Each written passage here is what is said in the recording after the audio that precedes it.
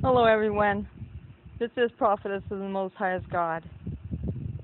I haven't been on for such a long time. It's because when I am not given any revelation or prophecy or word of knowledge or confirmation, I don't get on. God has been speaking to me through this entire 2 weeks that I've been gone off YouTube, and He has been showing me many things. Revelation is all those who are waiting for His appearance are those who are getting ready to go home.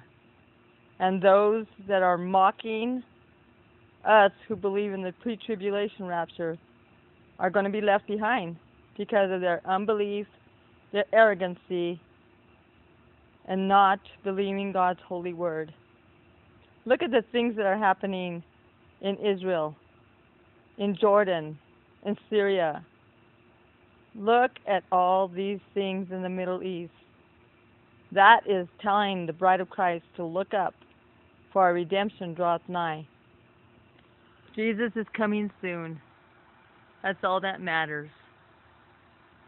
So be ready, waiting, and watching, people of the world. You will see that what we are saying now shall come to pass. Get your lives right with Jesus Christ. Receive Him as your Lord and Savior, Master and King, before it's one day too late and we are gone and you will have to suffer the tribulation hour.